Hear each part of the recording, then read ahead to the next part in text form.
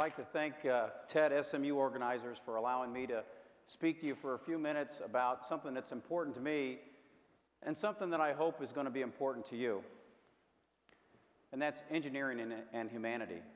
Specifically, how can engineers and those outside the field of engineering build a better world? Throughout history, engineers have provided remarkable solutions to some of the most daunting human challenges. In fact, most of modern society has been influenced or affected positively by engineering. Yet specifically, despite these successes, many problems of the global poor and disadvantaged communities around the world still have yet to benefit from the creativity of engineers and scientists. Over 40% of the world's population lives on less than $2 a day. 1 billion people lack access to safe drinking water, and 2 billion lack access to proper sanitation or modern energy sources. It's estimated that 100 million people are homeless in the world, and about 1.1 billion have substandard housing. Even in the United States, it's been estimated that the number of people in poverty has risen by 6 million people since the year 2000. What will change everything? Engineers and those outside the field of engineering focusing their creative energies on addressing the issue of global poverty. First slide. We could focus on issues of water quality, such as on the slide here. This was a picture taken a few years ago in Haiti when we were working with some students on trying to address water quality issues, and that mud puddle you see there was the drinking water source for this community. We're looking at the substandard housing problem in Tijuana, Mexico, a city and a country devastated by gang wars associated with human and drug trafficking. Or if we go to Ethiopia, the issue of water availability, a severe challenge due to the droughts that have plagued that country and that part of the world. One of the challenges there is just transporting the water from the local river source to the village. Even when they can drill wells, or dig wells, I should say, the effort takes so long that often it doesn't solve the problems for the villages in time, as demonstrated on this slide, which is a funeral of a 5-year-old who died from the drought. And this was the fourth child died of a family of 6 from the drought due to lack of water. What we need is innovative technologies that can provide solutions that directly focus on and alleviate the hardships of the global poor. Some of that's been done throughout the world. We're seeing some success. Here's an example of some efforts in Nicaragua where there was an early warning system put in to protect from hurricanes. And you can see a picture of a rain gauge that the child is embracing there that provided warning for that village. Other examples could include in northern Peru, an area of the world devastated by multiple earthquakes, to redesign housing that can be resistant to earthquakes and provide better survivability, if you will, to those that have to experience that type of event. Or looking, how can we construct low-cost, high-strength, recyclable housing, as demonstrated here in 2009 in South Africa, to improve the issue of substandard housing. What I'd like to suggest is, although those are successes that we've had in engineering recently, it's not enough. Frequently, engineers, when we address problems, we tend to focus on a deliverable. Matter of fact, we pride ourselves as engineers as we get things done. We do produce deliverables, but often those deliverables are in a vacuum. We need a holistic approach to engineering. We need to train a new generation of engineers to work with those outside of engineering. In essence, we need balance, as demonstrated in the photograph behind me. What I'd like to share with you for about 7.5 minutes is the experience that I had over the last year where I was the provincial engineer for Baghdad, an opportunity that was given to me by Secretary Gates, one that I'm very grateful for. My responsibility was really twofold. One was to counter the IED effort, that is, find and neutralize all the explosives and bombs in Baghdad so we could have safe passage, if you will, for the people of Baghdad, whether they be Iraqis or coalition forces or Iraqi security forces. But the second is the provincial engineer was to rebuild Baghdad. And so what I'm going to talk to you about for a few minutes is to demonstrate a holistic approach to engineering that we implemented in Sadr City, which was a suburb of about 3.5 million people in Baghdad. Baghdad's about 8.5 million, so Chicago's about 10 million, so that gives you a kind of a frame of reference. And what you can see in the background here is the Tigris River, which is the drinking water supply, if you will, for the city of Baghdad and the area around Iraq. Now, as the provincial engineer, my first responsibility was to assess the engineering in Baghdad. What is the state of the municipal facilities? Because I'm only going to talk about the rebuilding of Baghdad. I'm not going to focus on the counter-IED explosives mission. That's a different talk for a different day.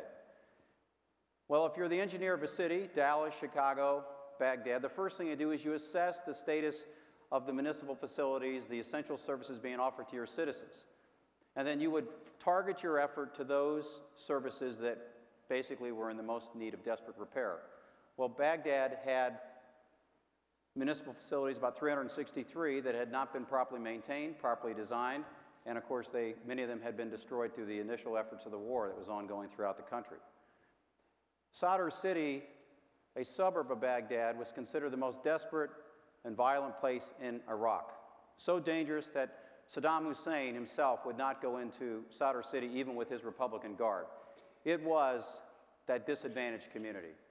It was a community for decade upon decade that had been disadvantaged in terms of no support from the government, and it was, in essence, where all the criminals and a lot of the outcasts from the Iraqi society would migrate. It also was the center for the militia. And so the idea that I had, and am grateful to General Hammond, General Austin of the 18th Airborne Corps, and General Petraeus, was to try a different focus of engineering. To use engineering, producing deliverables, but doing that in a way where we integrate it into the culture of Sadr City in this case, and change the community from the grassroots up to the national government.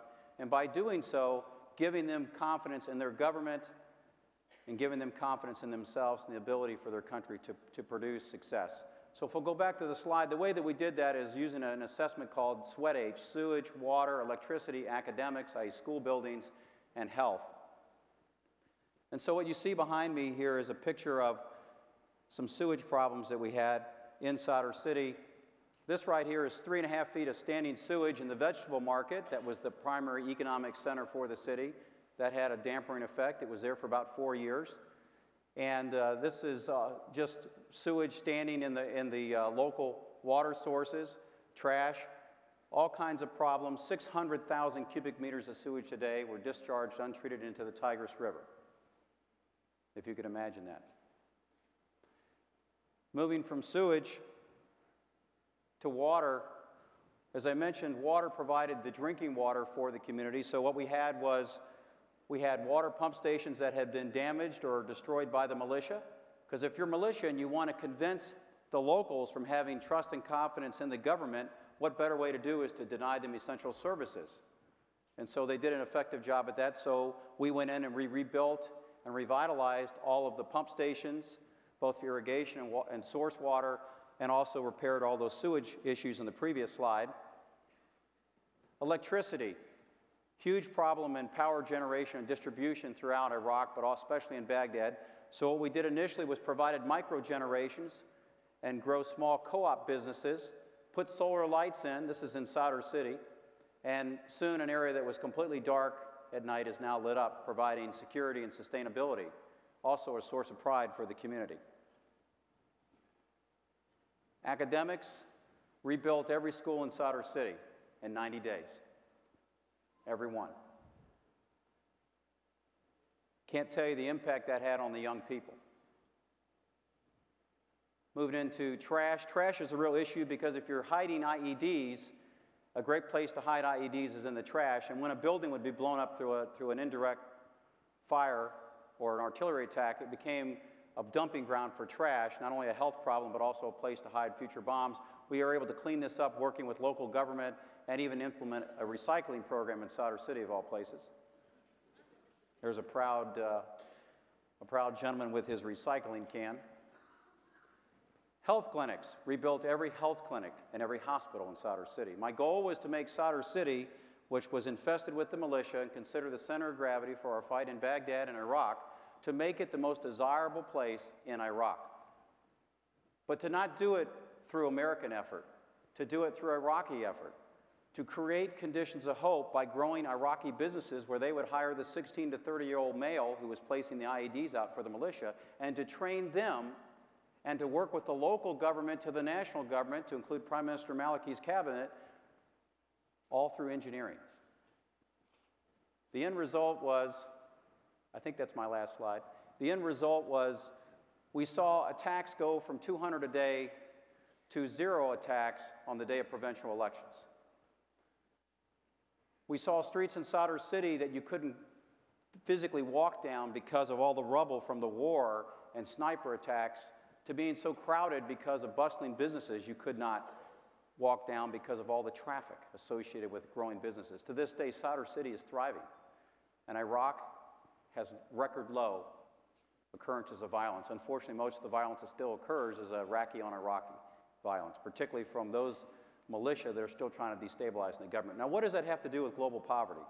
Well, in my last few seconds, what I'd like to propose to you, if we could use engineering, working with the users community, working with the locals, understanding engineering in the culture of the environment by which we're trying to design and build, and we can change Sadr City, and we can change Baghdad, and we can change Iraq. Why can't engineers working with people outside of the field of engineering focus head on the issue of global poverty?